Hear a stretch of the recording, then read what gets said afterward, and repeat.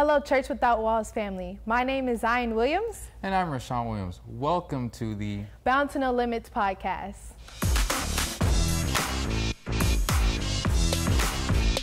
Hello, family. Welcome to the Bound to No Limits podcast. Today, I am here with Miss Brenda White. She works at the staff here at the Church Without Walls, and she is the Director of Ministries. And today we are going to be talking about the Family Matters Conference.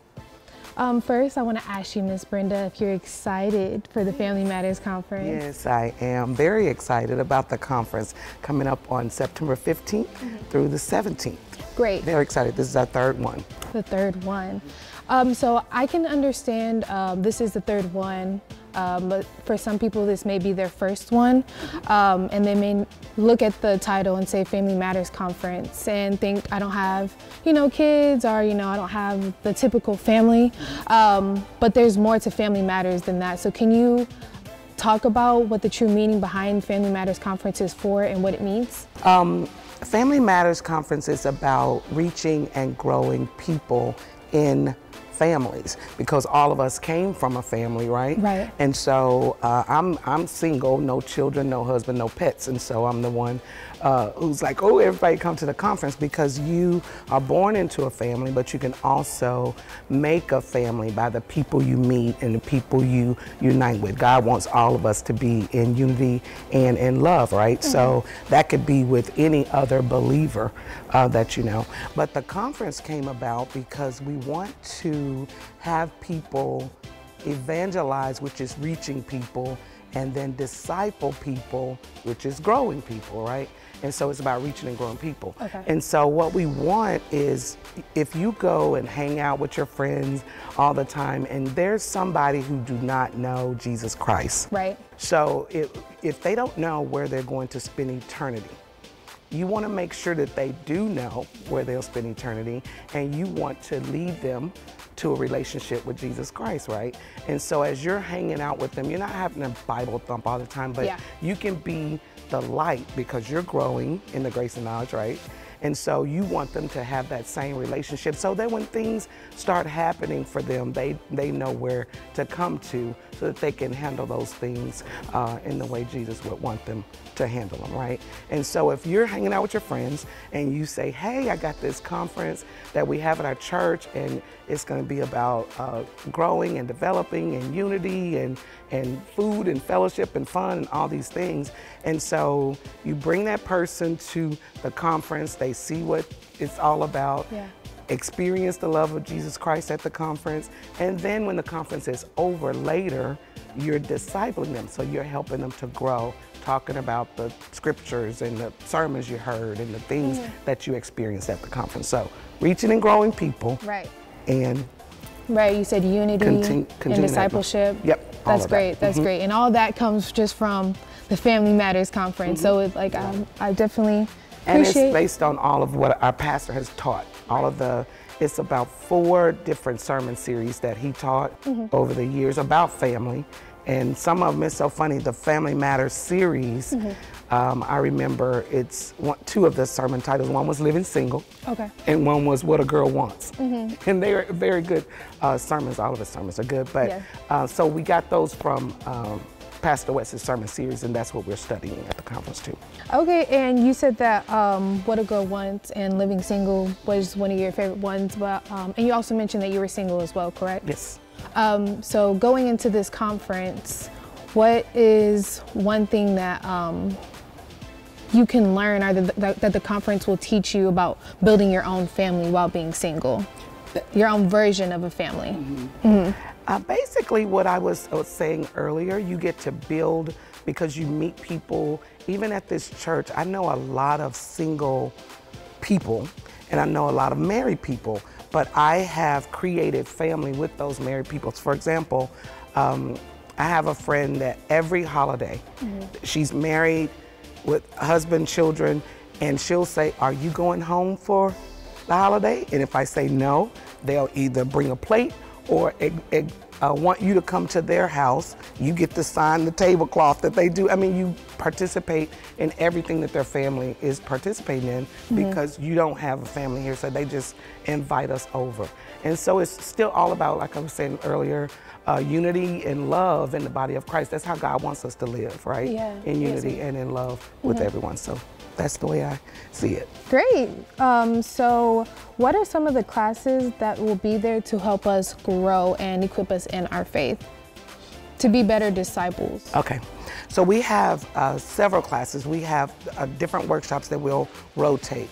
And so the first one is the communication. So whether you're single, young adult, married, a blended family, because we got a lot of those, single parents. But what we have is the communication piece. So that's the first workshop.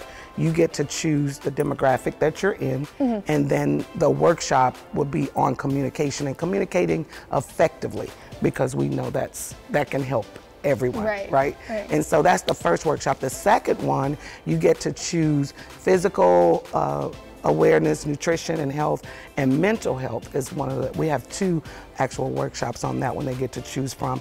Also, there's a thing, I forget what is, I know Kamala Harris, Vice President Kamala Harris was talking about it, for the women who are experiencing in childbirth, how we don't get the proper care. Got one session on that. But then the third workshop is on home buying, resume writing and critiquing, funeral wills, estate planning, all of that. I know people think that's morbid, don't talk about funeral planning, but we need to do that. But we really need to do that. Estate planning, investing, and budgeting, and all of that. So we have financial classes, real money, real options, and so we just kind of ran the gamut of everything in your life. We probably got it at this conference, so you can focus. That's wonderful, and I think that workshop aspect is amazing too. I know that you have mentioned some other aspects of it outside of the workshop to really engage people, to actually fellowship with one another and for families to come together. Can you talk about some of the activities that are going to happen outside of the workshops? Because it's not just going to be, you know, sitting in the class, but yeah. Thank you, thank you. Okay, so Friday night, we're starting off with food demonstrations, because we come together over food, stories, and games. We know if you go to anybody's house, that's the main 3 things that they'll do, right? So we're coming together Friday night at 7 o'clock. We're going to have 3 ladies doing food demonstrations. And then we'll eat what they're demonstrating, not what they're actually cooking, because the food has to be already cooked with that many people, right? So, and space is limited too, because we're like, oh, how many people gonna come? So we're gonna have a meal, and it's gonna be a little bit of etiquette training in that. And then demonstrating how to prepare whatever they're preparing, a whole, I think 3 course with the dessert. And then they will actually show us how to make it all and give us the recipes. And then we'll have at each table, we hope the families will blend together so that they can have conversations around whatever. We'll have things on the table for them to talk about and just enjoy each other, and a few games and things like that. And so that's Friday night. But then Saturday is a guest speaker, some power talks, and the power talks lead into the sessions. After the sessions, though, we'll have entertainment. I won't reveal what the entertainment is, but we'll have a little bit of entertainment that will lead us into our obstacle courses and games for the family, because it's competition. The first year we did this, we had a gigantic trophy that the family who won all the different competitions won, and so we're going to have a trophy for that family. We may not give it on that Saturday, though. We may wait till back to church Sunday, which is that Sunday. You bring everybody back to church, enjoy worship services together, and then we will give the trophy there. Okay, so we had the fellowship aspect, the entertainment aspect, and even the little competition game aspect as well, along with the workshops. And with everything, we're still creating family within all of those things. And those are the things that what makes a family. Yes, that's wonderful. So how can you encourage young adults to come to the conference and be involved as well? I love young adults because I was one once. Right. I would say there's a place for every everybody Yeah. at this conference, every age at this conference. And so I would ask young adults to grab a group of your friends and just come join in with the rest of us, because we can learn. I always tell people you can mentor up and you can mentor down. So you can mentor down, meaning age-wise, like on the spectrum, not like class, but so you can mentor up and you can mentor down. So while I can learn something from you, you know, it's always people think you can learn from me, the older people, which we should, sit at the feet of the elderly and learn some things, but you can also learn from listening to a younger person too. So you all have a lot to offer us.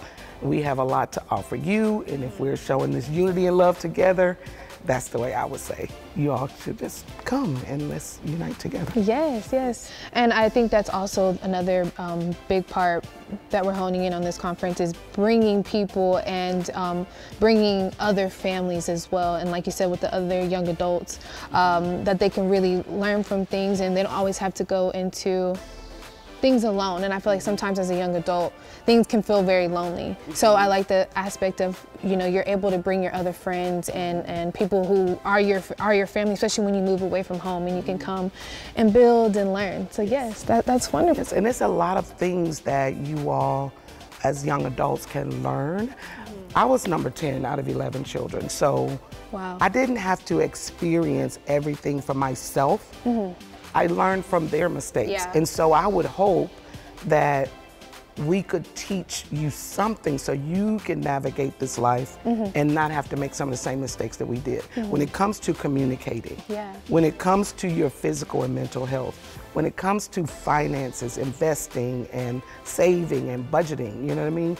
And so I would hope that we could learn or teach you something about that, and then we can still learn from you as well on anything. I'm sure there are a lot of things that you know that I may not know of how things are going now. The world is always changing anyway. Always changing, right? So yes, yes. So I definitely want to encourage all of you guys to be there at the Family Matters Conference. I myself will be there at the conference, and just to ensure that everyone registers, can you please let us know how to register or where to go? fmc.tcww.org. That's fmc.tcww.org. Wonderful. I appreciate you again, Miss Brenda, for taking time out of your day and coming to sit with me. And thank you guys for watching the Bound to No Limits podcast.